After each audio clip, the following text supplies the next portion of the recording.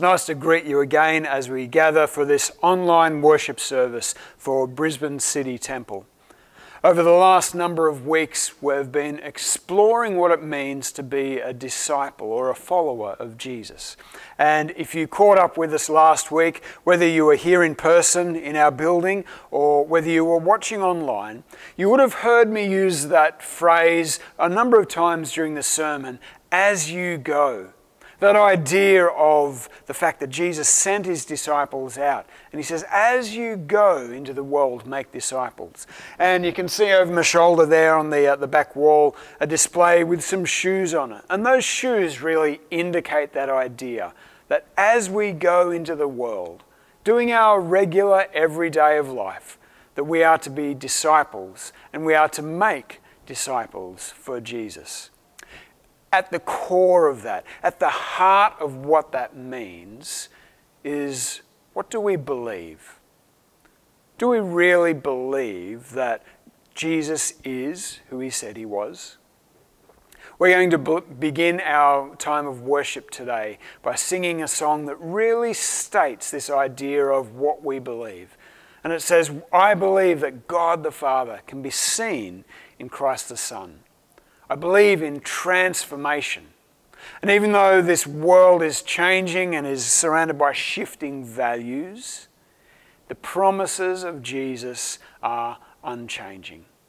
So let's begin today by worshipping and singing this idea of what we believe. And I pray that as we sing these words, they ring true for you in what you believe as a disciple or a follower of Jesus.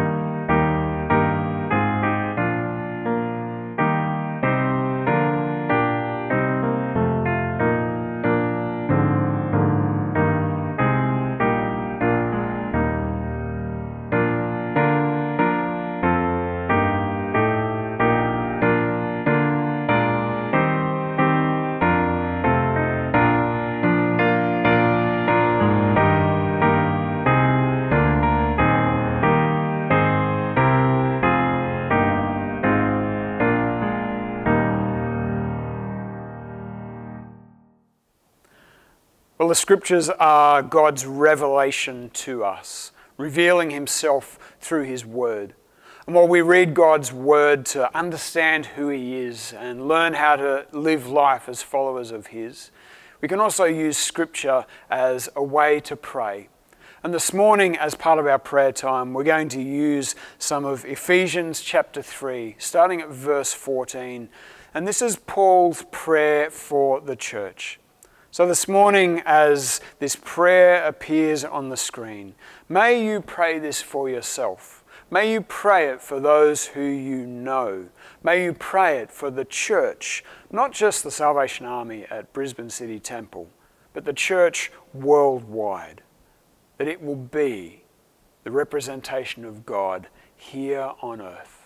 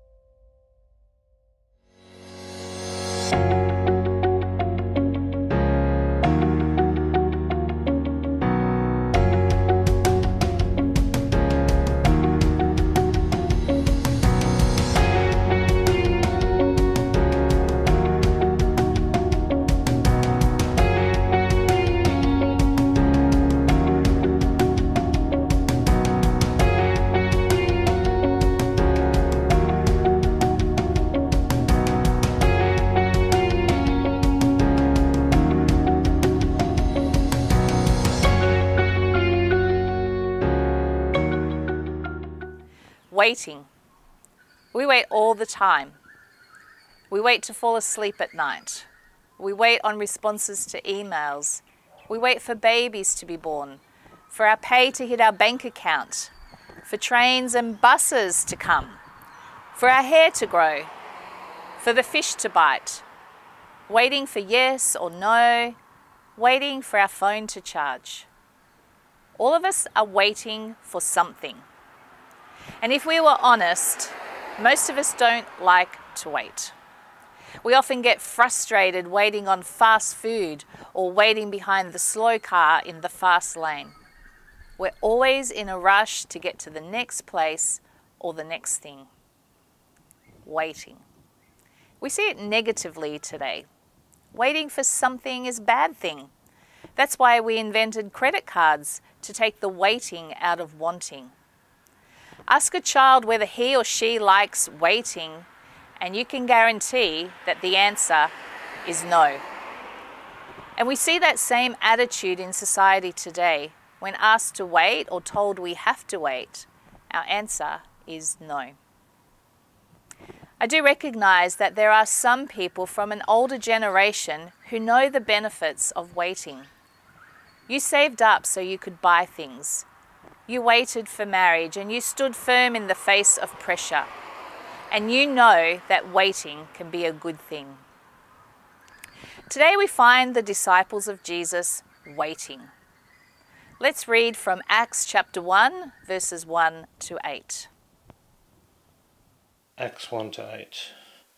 In my former book, Theophilus, I wrote about all that Jesus began to do and to teach until the day he was taken up to heaven, after giving instructions through the Holy Spirit to the apostles he had chosen.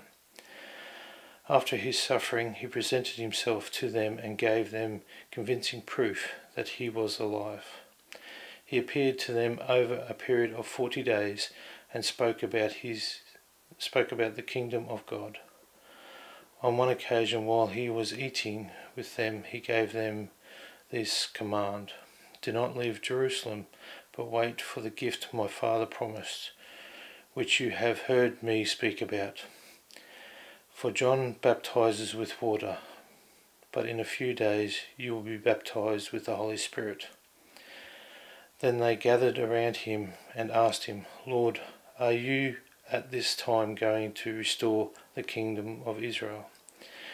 He said to them, "It is not for you to know the time or dates the Father has set by his own authority, but you will receive power when the Holy Spirit comes on you, and you will be my witness in Jerusalem and in all Judea and Samaria and to the ends of the earth." Last week we heard Jesus tell his disciples to go and make disciples of all nations. He gave them his authority, and he said, as you go about life, make disciples. But today we hear Jesus tell them to wait. It seems a bit of a contradiction. You say go, and now you say wait. Can you just make up your mind, Jesus, so that we know what we're supposed to do? The passage that we read last week was from the book of Matthew. And Matthew is believed to be one of Jesus' first disciples. He was an eyewitness to all that Jesus did and said. This week, in the book of Acts, it's written by Luke. And Luke wasn't an original disciple. He didn't know the physical Jesus. He didn't spend 3 years being discipled by Jesus.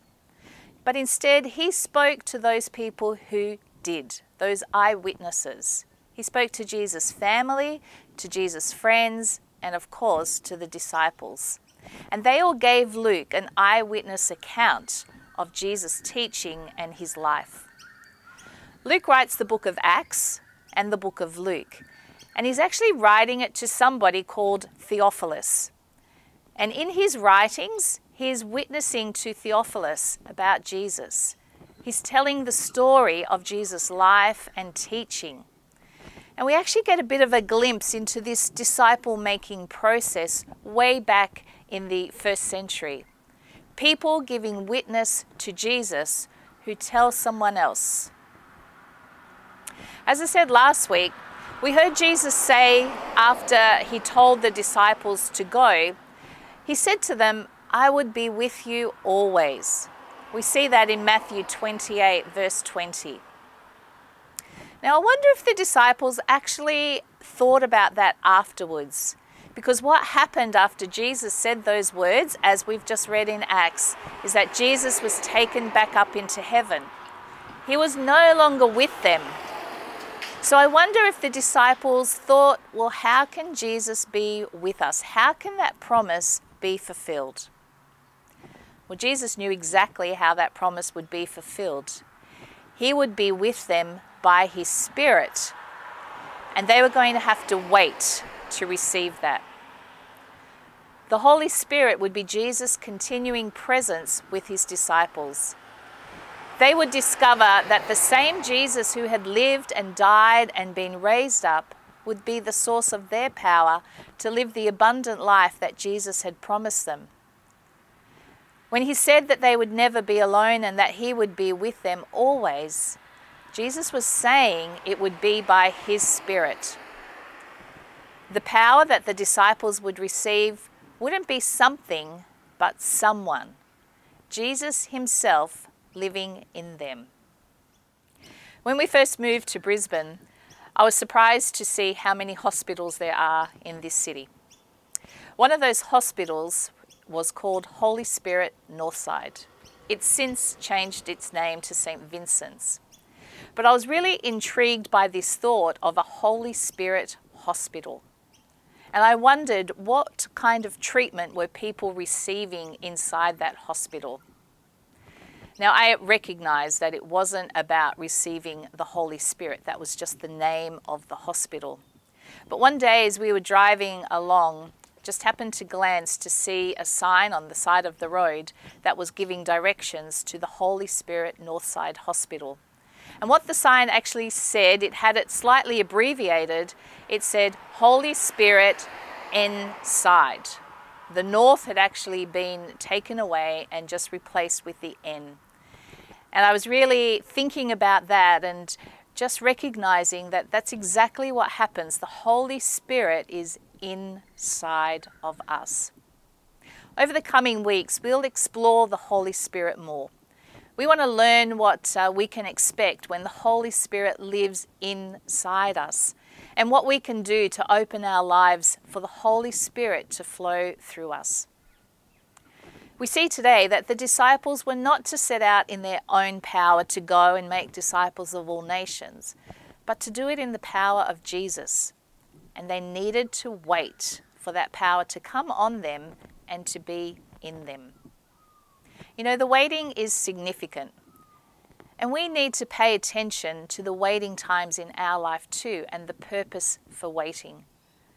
Just like Jesus didn't want the disciples rushing out doing ministry in their own power, he doesn't want us to rush out in our own power to do things for him either. Just like Jesus directed his first disciples to wait on the Spirit, he's telling us today to wait on his Spirit, to seek his direction, and to only move forward in the power of his Spirit. Many of us, myself included, rush ahead in our own power, using our own abilities or resources as we do God's work. And we don't give the Holy Spirit much or any opportunity to guide, to lead, or to do his work through us. We're pretty self-sufficient, and yet when we push ahead in our own strength, we may find that we are actually off course, or we're focused on our own agenda, which is not God's agenda for us. There was an interesting dialogue between the disciples and Jesus in our reading today, which actually highlights what can happen when we operate in our own power and strength, and how we can actually get the priorities wrong. When they'd come together, the disciples said to Jesus, Lord, is this the time when you'll restore the kingdom to Israel? Jesus had told the disciples that they were to go and make disciples of all the nations. But the question asked here was about whether Jesus was going to sort out the land and the political issues the people of Israel had experienced for many years. The disciples were actually looking back, hoping for the re-establishment of a previous glory and power, while Jesus was actually looking forward to an even more glorious future, and he was wanting to show them their part in that future. But it seemed at this point in time in their own power, the disciples were looking at what was in it for them. Without the Holy Spirit guiding them and leading them, the disciples were going to head off on a different agenda. It was different to what Jesus had in mind. They needed to wait for the Holy Spirit to come upon them so that they could be effective witnesses for Jesus, so that they could concentrate on what mattered for the kingdom of God.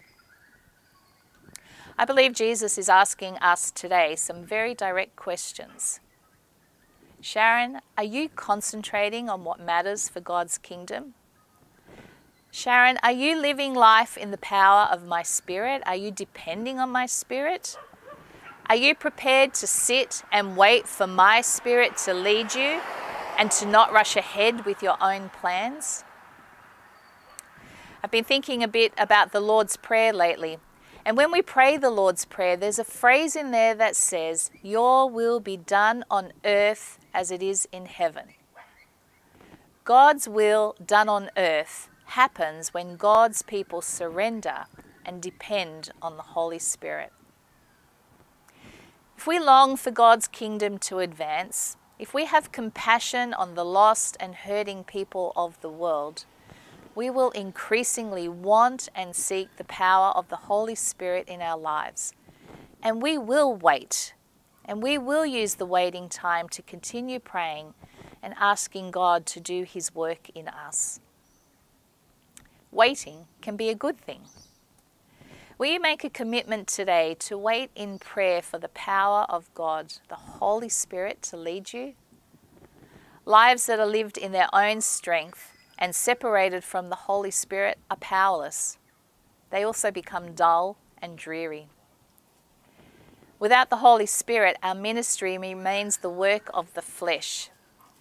Our attempt to serve others becomes difficult and tiring. We turn up, but our hearts aren't there. We would rather not turn up, but we do because of a sense of obligation. When we sacrifice, we feel dead rather than alive. A living sacrifice is what we desire to be. We pray, but little happens. We get frustrated because we want to see more. Jesus is fully God, yet fully man. And He shows us the importance of the presence and power of the Holy Spirit. Jesus only started His ministry after the Holy Spirit came on Him. And we too need the Holy Spirit to impact our world and to serve others. The Holy Spirit doesn't come just so that we can have a feel-good experience. The Holy Spirit has something more profound and permanent for us. And through the Holy Spirit, God gives us the opportunity to represent Him, to extend His kingdom here on earth. Interestingly, when any machine is operated according to the purpose it was made for, it always runs much better. So when we operate under the power of the Holy Spirit, we can't help but do what we were created to do, which is to know God and make Him known, to worship Him and witness about Him. I'm praying for you that the Holy Spirit will draw you into a deeper relationship with Him and a greater sense of dependence upon Him. I'm praying that as you surrender to the Holy Spirit and seek Him, that you would have an increasing sense of your purpose as one of God's representatives, one of God's witnesses here on earth. And as you reach out to others, your sense of purpose and fulfillment in life would greatly increase. Wait. Wait for God's power. Depend on the Holy Spirit so that you can be an effective witness for Jesus in this world.